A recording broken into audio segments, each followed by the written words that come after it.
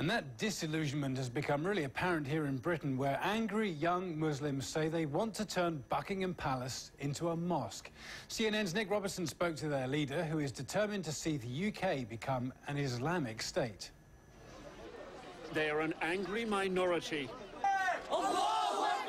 Their goal, nothing short of Muslim domination of the United Kingdom, if not the world. This poster is basically showing how we will transform Buckingham Palace into a local mosque for the Muslims.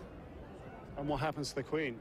Well, the Queen, she has a choice. She can either become Muslim or she can leave the countries. This man, Amjad Chowdhury, is their leader. He demands Islamic law, known as Sharia, to be the law of the land. Drugs will be banned, pornography will be banned, gambling will be banned. Chowdhury's strategy is to pit Muslims against everyone else, to create tension. We do expect to enter into a struggle, if you like, of words, and maybe even more than that, before we can see the fruition of the Sharia really on state level. Muslims are here to stay! Muslims are here to stay! Like Muslim radicals Yusuf Khattab and Yunus Abdullah Mohammed in New York, Chowdhury supports Osama bin Laden and justifies the 9/11 attacks. In fact, Chowdhury claims he was spreading the message of jihad or holy war even before 9/11. I've been to New York a couple of times before 9/11, and even to the Bible Belt, I think they call it the Midwest. And, you know, it's about propagating Islam. I do believe that the Muslims in America are possibly 5 or 10 years behind in terms of the struggle that they're engaging in. What Chowdhury is implying is that how radicalization evolves here in Britain and in Europe will in some part be a model for what the United States can expect. Here, terrorism officials say they're tracking about 30 serious terror plots. In the weeks after the London subway terror attacks in 2005, Chowdhury's co-leader, Omar Bakri, fled the UK, fearing he would be arrested for his radical views. Now he's in Lebanon, broadcasting his message over the internet. He describes the 9/11 attackers as the Magnificent 19.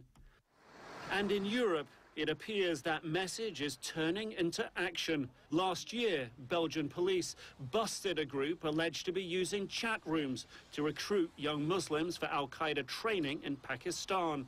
We knew we were in the presence of an organization that is part of al-Qaeda.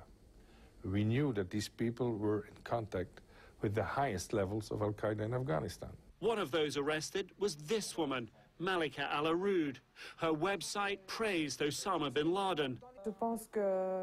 Most Muslims love Osama, like I love him myself. Now she's in jail, charged with taking part in the activities of an Islamic terrorist group. She denies the charge. She is, in fact, one of the leading jihadist person on internet. Her site on internet attracts very much interest from other persons. Now intelligence officials tell CNN that a French atomic scientist charged last month with associating with terrorists was participating in Malika Al-Aroud's website.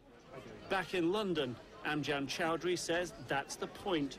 You can be anywhere to recruit people to radical Islam. So it's very easy nowadays for people to build up links and communication very quickly. And then after that, you know, to disappear and to go off, you know, wherever they want to go.